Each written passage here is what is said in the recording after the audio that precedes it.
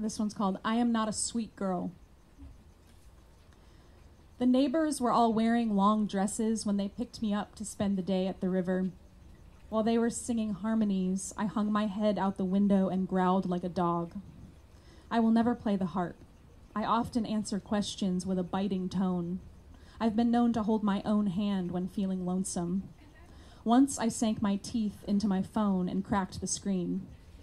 At home, I unload the bales of straw and roll them one by one up the hill into the garden.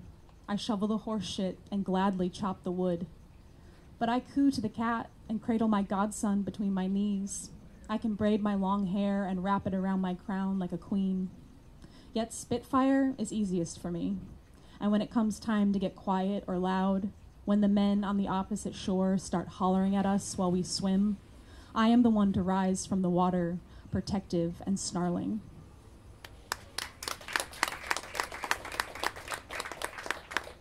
Just in case you ever need any backup, you know who to call.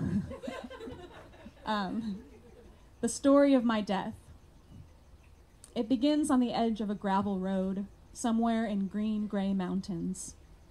We walk there after I taste the wild strawberries, red tiny thimbles spreading sweet and small in your yard. You hold my arm as we move into the forest. Clouds of dust form with each step we take. A few sluggish afternoon flies hover and hum.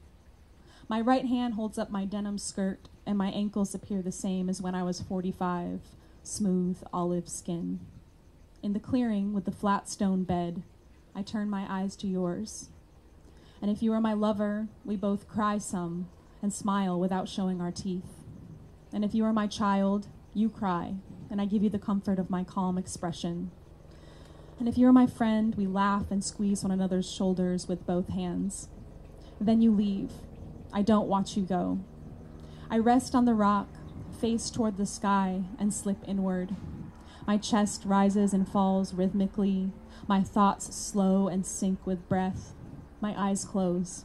I envision every moment, the experience of each human, each creature, each landscape.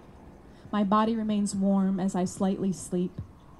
As soon as I reach the very first memory, beyond the recollection of any dinosaur, any volcano or glacier, the wolves come.